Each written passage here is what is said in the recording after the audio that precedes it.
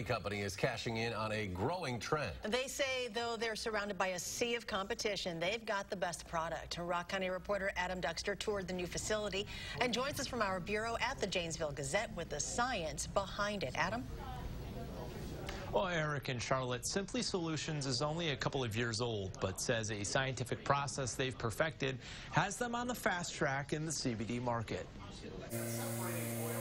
It looks like a science experiment, partially because it is. We're extracting specific compounds or molecules from plant matter. What you're looking at is the process in which Simply Solutions separates CBD from hemp, creating a product they say is clean, verifiable, and healthy. Traditionally, that's done by taking the plant matter, submerging it in a chemical to extract those molecules, and then separating the stuff you don't want. But the market around them is growing, says CEO John Gepford. Market analysts say CBD products made more than $500 million nationwide last year. And by 2022, that number could grow to $22 billion. Gepford says that's led to some ripoffs trying to cash in. There's a lot of CBD products out there now that I question whether there's any CBD in them.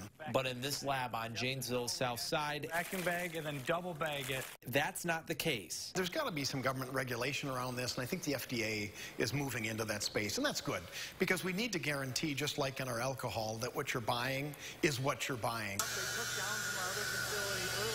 But now business is too big for its building. And starting this fall, Simply Solutions is moving into a larger space a mile away. And as the need for additional hemp grows, a potential chance for another Wisconsin profession. We can start deploying on really good soil the best farmers in the country. And what's cool about that is they can sell a crop where they can make some real money again. Now, Gepford says there's no other CBD company in the state of Wisconsin that does what his does exactly the way that they do it.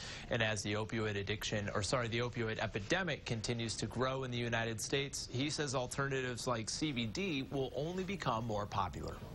Adam, thank you.